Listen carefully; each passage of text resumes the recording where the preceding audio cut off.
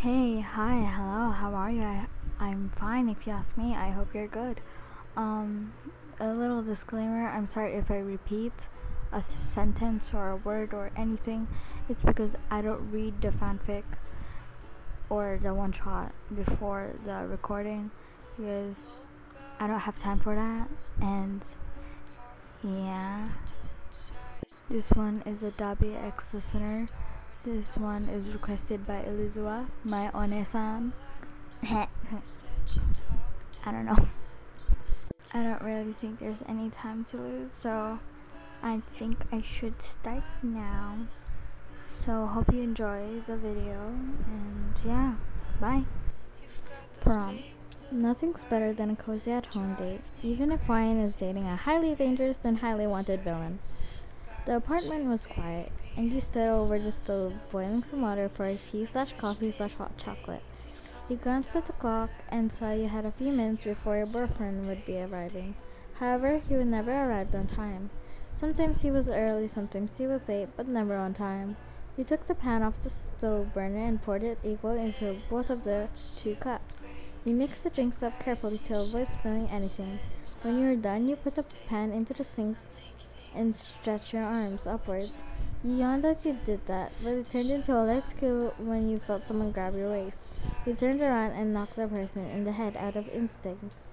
"Hey, watch it!" Your boyfriend cried as his hands left your waist to now hold the side of his head, which you brutally punched. "Oh my gosh, I'm so sorry!"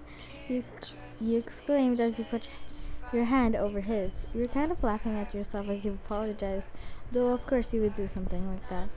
"I honestly didn't think you could hit that hard," Dabi confessed. "I thought you're some creep who broke into my house," you admitted. I wasn't completely wrong. "It's not breaking in if you have a key," Dabi stated.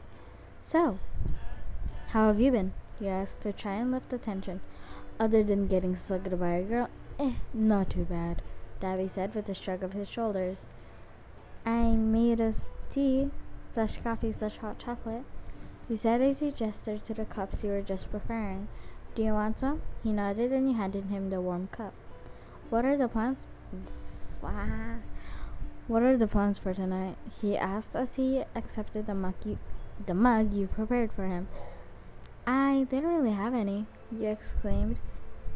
You explained. "Maybe we can watch a movie or something."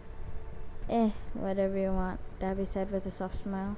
You were happy that he smiled. It showed he felt comfortable and safe around you. You were very close and he showed you a side of himself he didn't show anyone. That made you feel loved, which he desperately needed. You knew he needed it too, so in return you gave him all the love in the world. You got you got comfy on the sofa and turned on Netflix. You flipped through the movies as Dabi joined you. You clicked play and wrapped the throw blanket that was on the sofa around yourself snugly. Dabi grabbed you and pulled you close to him. "What do you think you're doing?" you asked in a playful tone as your boyfriend put his arms around you.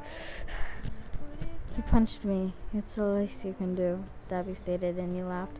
"I'm sorry again," you said, snuggling closer to him. He felt warm and easy to cuddle with. It was a bit strange. He looked awfully scary, but he liked to hold you close when he could. For someone as dangerous as Dabi, he was sure was cuddly. I had to repeat so many things. Oh my god, I feel bad for you guys. Eluzzia, if you're still here, I gotta tell something. Dabi's a creep. Okay. Go follow my Instagram. It's on my bio. I'm pretty sure Eluzzia will attack me any second right now. Okay, bye. Please subscribe.